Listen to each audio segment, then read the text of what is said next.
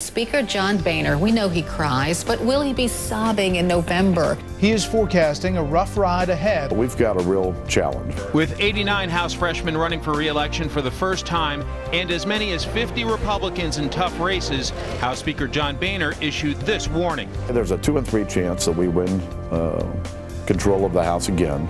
But there's a 1 in 3 chance that we could lose. We know that the House is in play and the Republican majority is in jeopardy. 25 seats will be tough, I think, for the GOP to keep. You have Republicans who won in districts that Obama won comfortably. We've gone through redistricting. We have an incredibly unpopular Republican-controlled House.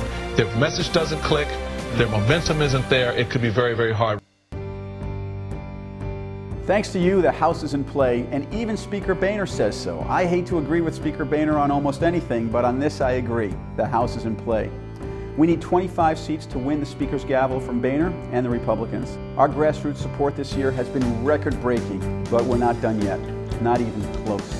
Every dollar and every volunteer hour brings us closer to the majority. So thank you again for standing with us.